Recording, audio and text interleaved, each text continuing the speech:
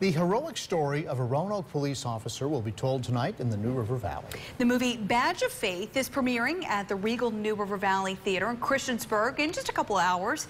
It tells the story of Brian Lawrence, who was paralyzed from the neck down while chasing two suspects. WSLS 10's Bethany Teague has more. The Christiansburg Police Department's Citizen Support Group decided that Brian Lawrence's story is one that needs to be told not just in Roanoke, but in as many places as possible.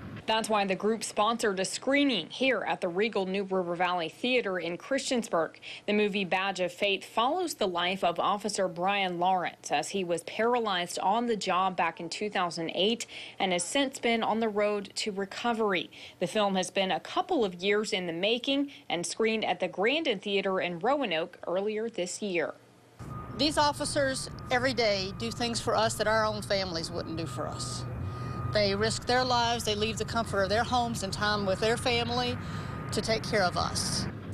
Tickets for tonight's show are $10 at the door. It starts at 7 o'clock, but there will be a few members of the cast and crew here at 6 o'clock for a question and answer session with the audience. In Christiansburg, Bethany Teague, WSLS 10.